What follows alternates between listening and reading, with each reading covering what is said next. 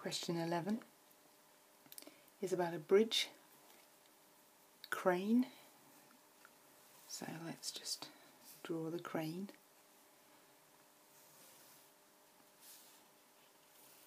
Like this.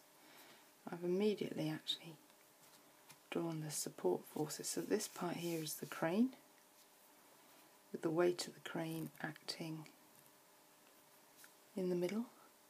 The weight of the crane is actually what we need to work out.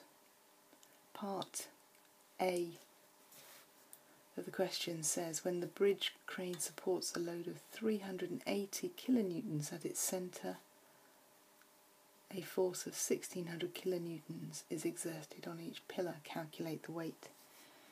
Well, we don't know the weight, so let's call this one here, if I call this point, or this side A, that's the support force at A, and this is side B, the support force in B. Now, it's saying, well, if the weight is acting down at the centre, so I'm going to overlap my arrows, and the weight from the centre is in fact 380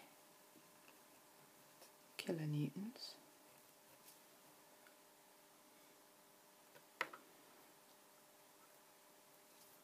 Part A. Because it's symmetrical and all of the weight is hanging from the middle, we have to assume that both of these are going to be equal. But we can still write it this way. The support at A plus the support at B, if we are resolving vertically, okay, so the upward forces must be equal to the downward force, which will be 380 kilonewtons, but I'm going to leave it at 380 plus W. Now what do we know? The question tells us that SA is equal to 1600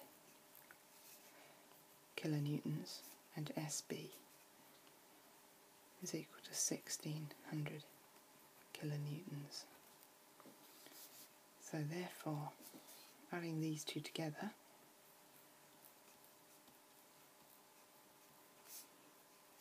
SA and SB is going to be equal to 380 plus W. W is going to be, well, this is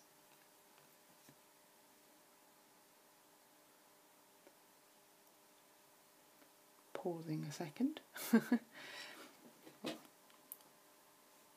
32,000 minus 380, which is 2820 kilonewtons.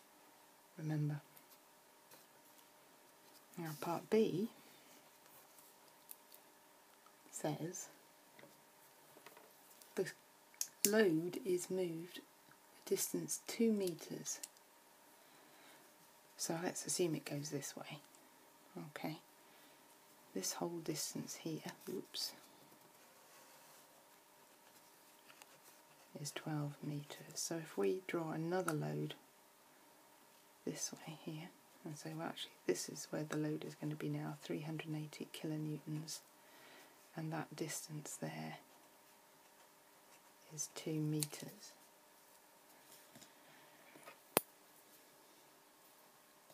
Now it says sketch the free body diagram and calculate the force on each pillar. Well, I'm going to take moments around A. I could pick anywhere on the pillar, but I'm going to choose A so that I eliminate this support force from my equation. So moments about A anti-clockwise equal to moments about A clockwise. So the anti-clockwise moment is just this support force here. So SB multiplied by the distance 12 is going to be equal to the weight, which we've calculated over here, 2820 kilonewtons, multiplied by, well, that distance there is half of 12, so it's going to be 6, plus the 380 kilonewtons, but that's going to be at a distance 6 plus 2, 8. So that will be equal to